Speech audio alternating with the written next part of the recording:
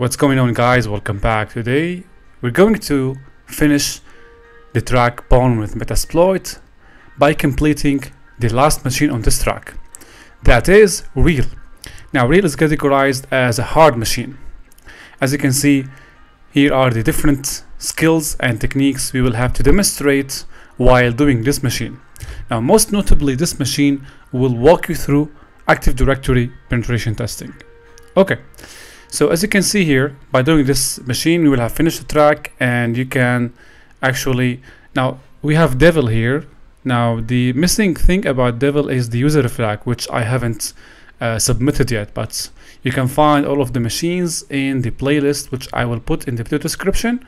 It includes all of the walkthroughs, for all of these machines. Okay, so the first thing we do is spawning the machine, and here let's see if the nmap scan is finished. Alright, let's scroll up, and here we are presented with the nmap scan results. As you can see, we have 21 open, 22 and 25. 25 is the port designated for the SMTP servers, or the SMTP protocol responsible for sending and receiving emails along with IMAP and POP3. And we have other protocols as well that indicates we are actually scanning a Windows machine. Most probably it is a Windows server machine. We are not sure yet of the nature of the operating system. As you can see, we have the host script results, and it indicates that it is Windows Server 2012 R2. Now, is this Windows Server part of Active Directory or not? That's what we will have to find out. Let's go back to nmap scan and see where we have to get started. As you can see, port 21 is a good starting point, as the FTP service shows that we can log in using anonymous credentials. So FTP, username as anonymous, password as anonymous, and we are logged in. dir cd documents dir, and we have all of these files. Okay, so for the analysis, we're going to grab these files by typing mget asterisk. So using that, we will download the files to the current working directory. So because I have done this before, I'm gonna exit cd to Reel, and I have the files here: application locker, readme, and Windows event forwarding. Now the bottom line is here. So you're not going to open the document. Okay, in a typical scenario, we're going to go over every single one of these files. But if you have been watching my videos, you must be familiar now that I like to save time. So I'm gonna jump directly to the essence of this challenge. So here, even if you open the file, you're not going to see anything. You have to use exif tool. Using exif tool, we display the metadata of the file. Now Microsoft Office documents contain metadata about the author. Right. Now if you're able to extract the metadata of the Microsoft Office documents that we encounter on the targets, we might see information about users, emails that could prove useful later down the road. So if you use the exif tool here to extract the metadata, you will see here we have an email address, nico@megabank.com. So given that we have now an email address, and given the fact previously we have discovered that there is an SMTP server open on the machine, which means this email address could be valid. Right. Now what we have to do here, we have to enumerate for possible valid email addresses on the server. To be able to do that, we will have to use SMTP enumeration tools. Let's go to enumeration notes here, which you can grab by subscribing to channel membership, SMTP. And here we're going to use the SMTP user enumeration, which you can download from the Pentest Monkey using this URL. Alright, so the command here, let's copy the command. Of course, first we will need a user list. Now let's go back and create a user list. Now the user list consists of possible email addresses that we suspect are valid on the machine.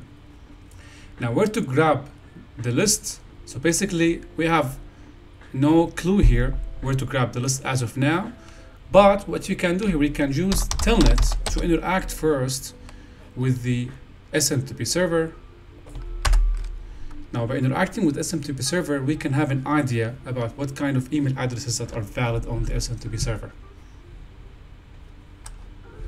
So I'll have to specify the protocol here, 25, and now it's saying mail service is ready. Let's say hello Nico at megabank, was it .com or .htp? It is .com. So bad sequence of commands. Wow, okay, let's try mail from Nico at megabank.com. Again, we have bad sequence. So mail from, let's say hello megabank.com.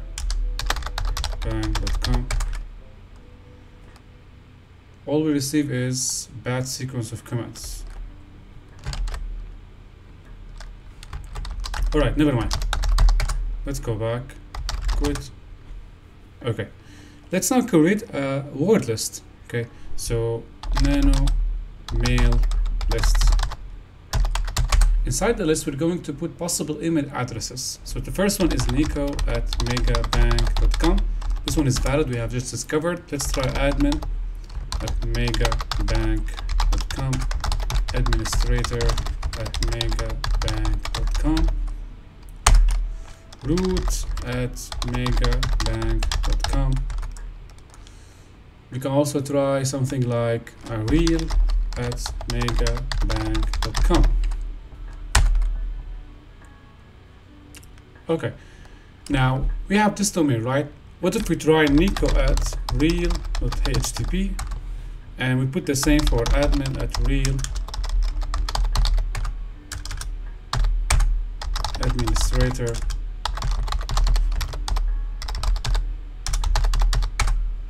root at reel.htp, and lastly reel at reel. That's good for now. Let's now put the command here, paste it, and enumerate or find out what are the correct email addresses among the ones we have just created in the list. So target IP is 10.10.77. The user list is mail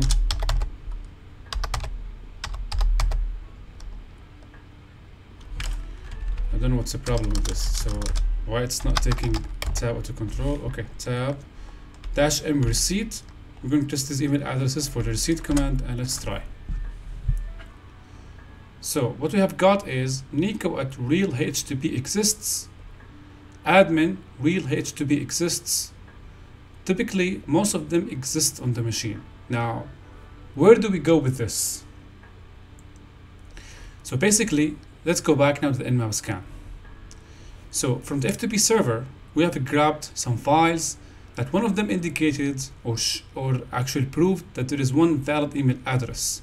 Now from the valid email address, we enumerated or we created a word list of possible email addresses, valid email addresses, which we made sure some of them were correct by enumerating the SMTP server or by doing enumeration on the SMTP protocol here. Okay, now here we have the SSH server as well, which we can try the list of emails against using brute force, but that's out of the question for now. And we have as well here the NetBIOS. Other than that, nothing to do. Okay, so the nature of this challenge is kind of unique. So what we are going to do here, since we have discovered the valid email addresses, we can start a phishing attack on one of these users, right? So the essence of this challenge is to use an exploit that dates back to 2017. It is CVE 2017-0199. So if I show you the exploit here, okay, Microsoft Office 2007 Service Pack 3 and Microsoft Office 2010, 2013, 16 as well, and all of these operating systems: Vista, Server 2008, Server 2008, Windows 7, Windows 8. Now, if you have all of these versions or one of these versions for Microsoft Office or as your Windows operating system, if we create an RTF document, okay, using some kind of payload, or let me call it in other words, if you create a Microsoft Office malicious payload using Metasploit, we're going to be able to send that payload through an email address to the victim. So if you go back here, we have a list of valid email addresses. If we send this payload or Microsoft Office malicious payload to one of these email addresses and the recipient happens, or if the recipient opens the attachment, we will have a shell back to the machine. That's the essence of this challenge. Now if we launch here MSF console, let's leave this window here and go back, open your window and launch MSF console. There's a dedicated module on Metasploit that can be used to create an HTA malicious payload. Now if I go to Backdoor Factory here and search for Office, okay, so with Metasploit we can create Microsoft Office backdoor, so using this module. So with this module we will create an HTA document along with a Microsoft Office document. Let me explain the mechanisms of this. Let's first copy the module. Why do we need two kind of documents? So use show options. Okay, scrolling up here, as you can see we have two sets of options we have to fill out. And the first thing is the server host and the server ports. As you can see we have a document that ends with HTA and another document that ends with doc. So what's going on here? So basically what happens, we will deliver the file name, right? We will change this to some sort of invoice, okay? We will deliver this to the other end or the recipient. Once the recipient opens this document, it's going to execute the HTML application. We call it the HTML application. Now this exact HTML application will open the shell back to my machine. So the Microsoft Office document here that I will create, okay, includes the payload, or includes a call to the payload here, the HTML payload, which will be delivered or opened on the target machine, and once opened it will deliver the shell on this port. So this port here will be used to host the HTML application, right? And this port here will be used to listen on the incoming connections. So the first step, we send this by email to the target. It's a Microsoft Office document that includes a call to this payload. This payload is hosted on my server on this port and will be delivered to the target machine. Once it's delivered and executed, it will call, or it will actually send a shell on this port. So let's fill out the necessary details. So first, set file name invoice doc. Okay, set server port. Now we will have to, as usual, if config.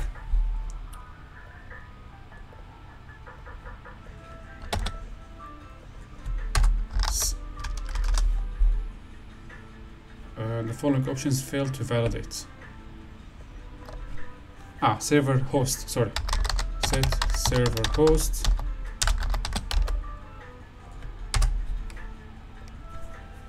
It ends with 4, and set server port. The server port is the port, can be 8 or 80. 80, sorry, or 8080.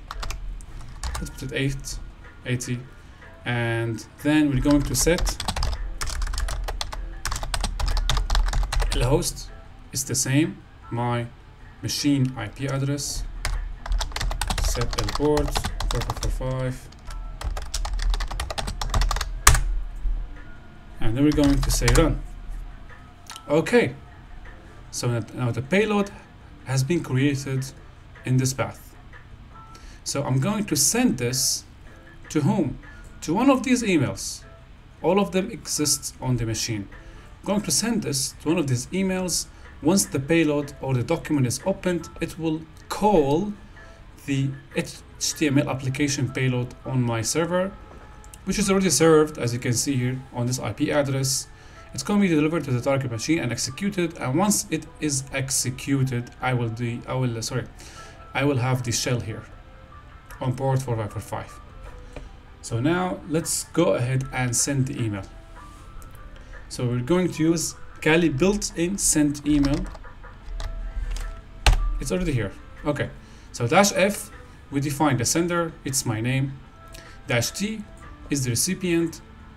We know that Nico is part, or is actually valid email address. -u, it is the subject, invoice attached. -m, it's the body, you are overdue payment. And -a here includes the attachment. Let's go back and make sure the attachment path is correct. It is on different path, so let's modify the path.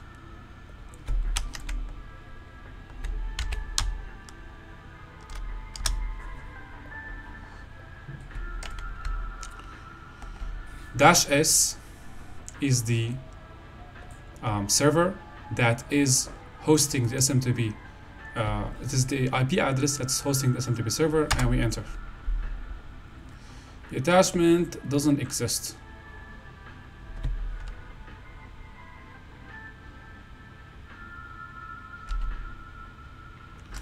Let's see here.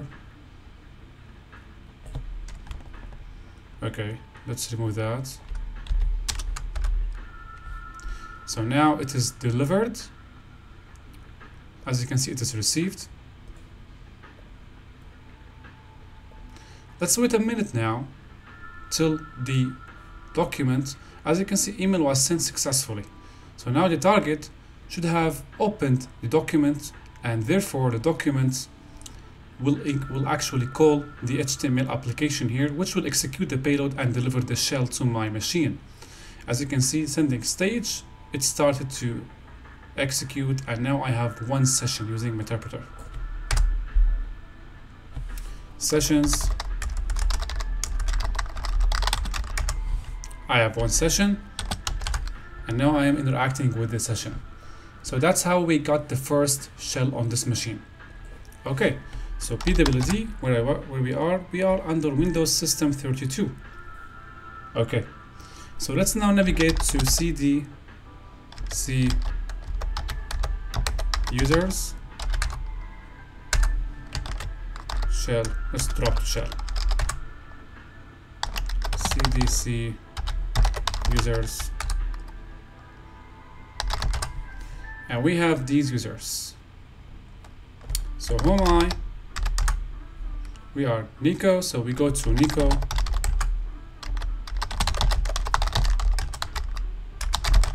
And this is the user flag, and there is a file, cred.xml. Type cred.xml. Let's see here. Let's take a look at the XML file. So it contains stored credential, system management automation, PS credential, which is a method to store plaintext credentials in a secure format.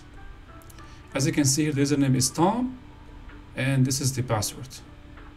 Okay, so how to make use of that? Now, since the password has been created and stored using PS credentials, it means that this password is the secure form of a plaintext format. Now, how to extract a plaintext format?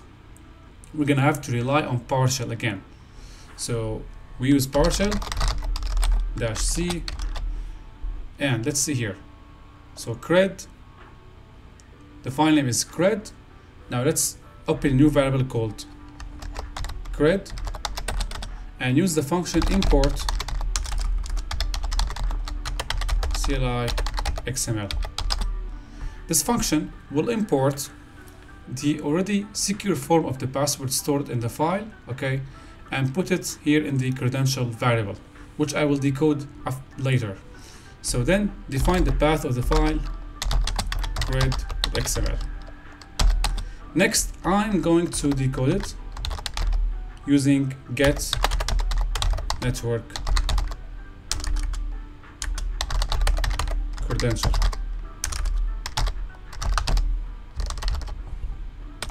Here, let's say format list.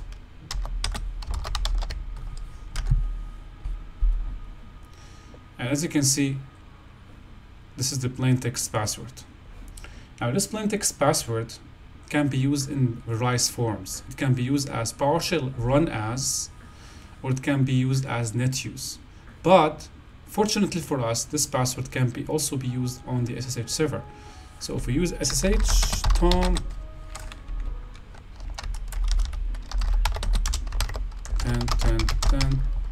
77,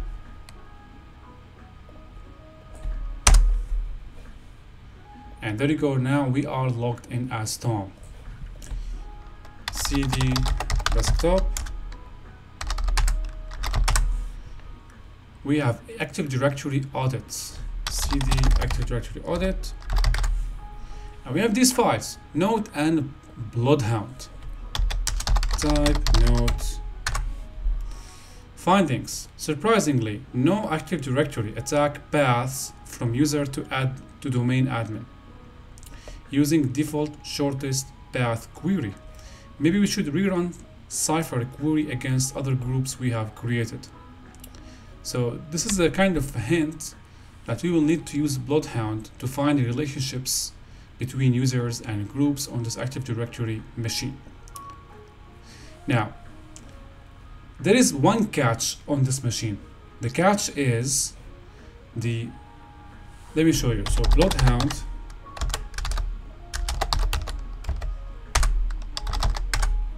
okay, we have ingesters and we have PowerV already loaded on the machine. If we go to ingesters,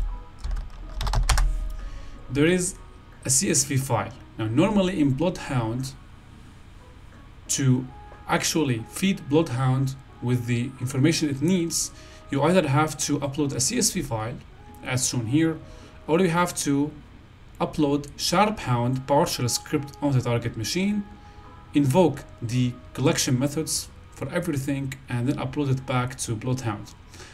Unfortunately, since this machine is old, none of these methods will work. And the reason is Bloodhound has issued an update that no longer accepts CSV file as an upload option. So now if you try to actually upload this at this time today, right? If you try to upload it on a recently updated version of Bloodhound, it's not gonna work. It's not gonna accept this form of file. And if you try to upload sharphound here, it's not gonna work either. So what to do? I have actually downloaded the file on my machine, and using CSV, I have actually extracted the relationships between the users themselves and the users and the groups. So if I go to the local machine, I have the ACLS CSV here.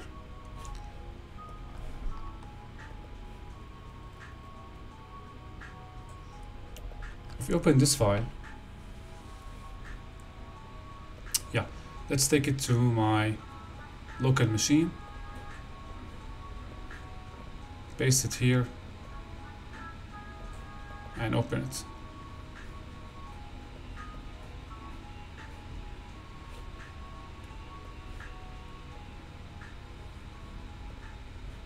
Okay, take a look at this.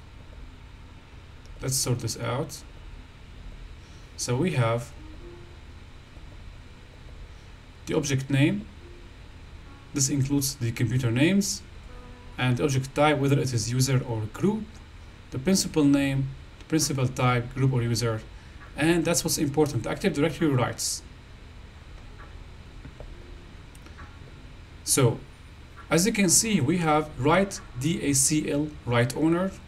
These are interesting actually permissions or rights.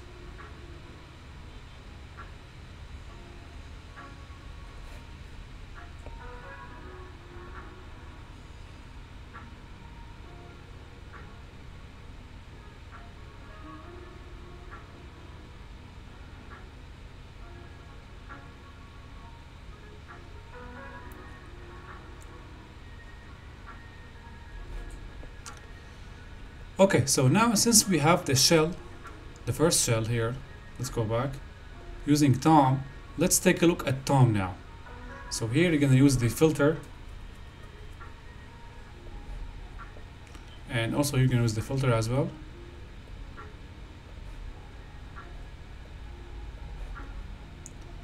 So here we're going to select Tom. Okay. So the principal name or Tom user has WriteOwner, Active Directory rights over Claire. So what does that mean? It means that Tom has the ability to change, modify on all of the objects owned by Claire, including its password. So how to take advantage of that? First, we're going to need to use PowerView. So our objective here is to let Tom change the user or change the password of Claire, and then we log in as Claire. Let's go back and then open Active Directory. Here I'm going to search for WriteOwner. Yeah, here we have. So first we're gonna load PowerView. We have already PowerView on the machine on this path. So let's load PowerView. I'm gonna copy everything from here.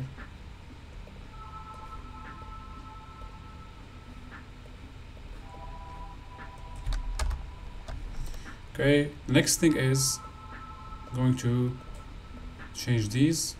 So set domain object owner, clear owner identity will be, instead of Bob, it will be Tom.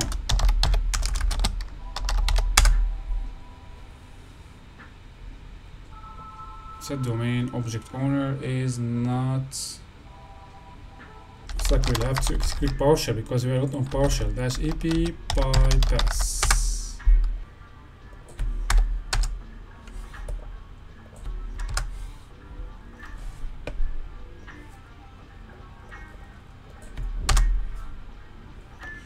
Okay, and then we're going to reset the password.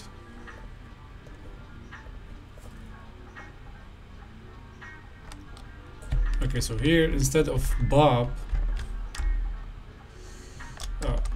okay, it's messed up. Let's copy first this one.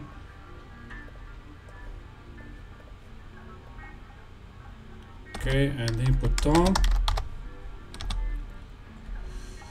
Well, I have to change on the command many things. So instead of Alice, it will be Claire, I believe. And then we're gonna copy the principal identity.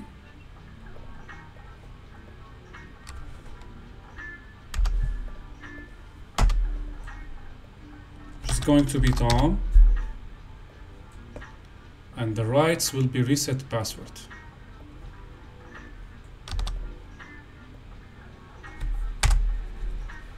Okay, next we're going to reset the password and store it in a variable called credentials. Of course, we're going to need to convert this to a secure string,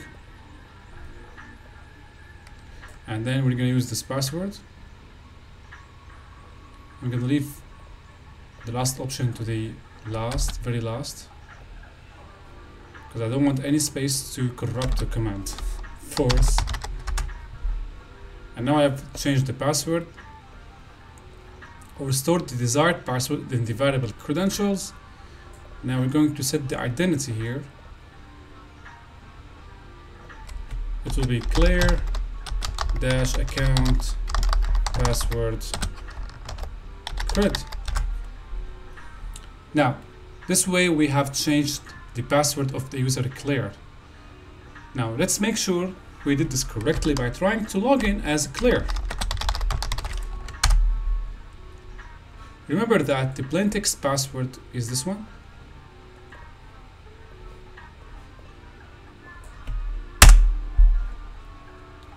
And indeed now we are logged in as Claire.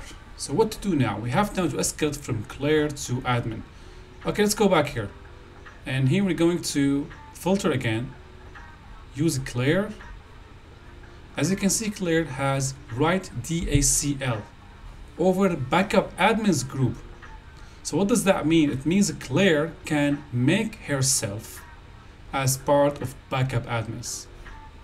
Now, we are using the Excel sheet, guys, because again, I'm going to repeat the reason, because the newer versions of Bloodhound doesn't allow or don't allow the import of CSV files. So we're doing this manually ourselves.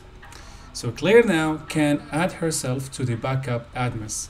Let's take a look at the backup admins group.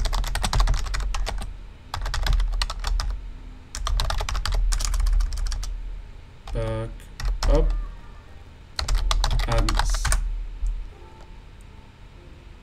So no one is part of backup admins. Okay, net group backup admins Claire.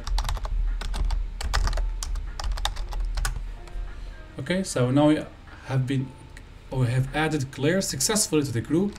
Let's make sure that Claire has been added. So we issue net group backup admins. Let's take a look at the group. And okay, I think we have to log in, log out, and back in to the user Claire. So exit. Let's go back here and copy the password. Okay. Net group backup admins Claire. Now Claire is part of the backup admins group. So what does that mean? It means now Claire is supposed to have administrator rights. Supposedly. Let's take a look at the administrator group, the permissions of the administrator group.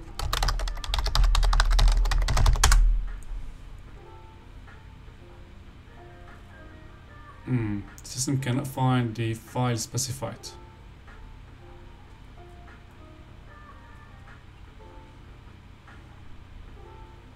Zero files. CD back. And again. Okay. So here we are checking the permissions on the administrator directory. As you can see, the backup admins this group has full control over the directory. What does that mean? It means we can cd to what's going on. It's really messed up.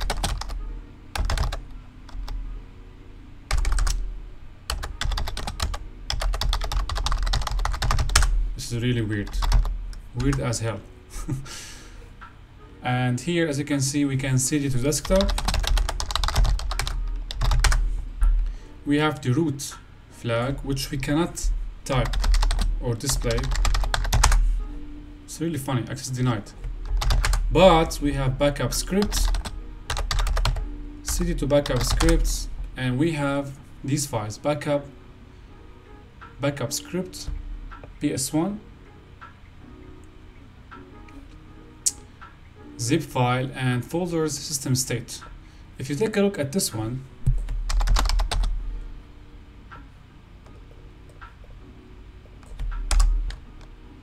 wow, let's see.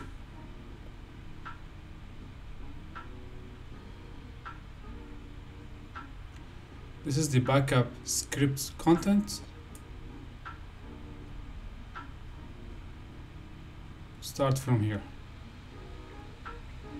Admin password. Wow, so the plain text admin password is blatantly written here. So what we're going to do, we're going to use this password, as you can see here, to SSH to another user. This time will be the admin user.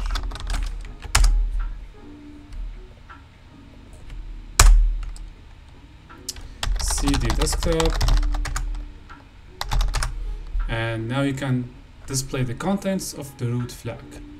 So that was it, guys. Active Directory penetration testing. Easy, it's not that difficult, and I hope you guys found something useful, and I'm gonna see you in the next video.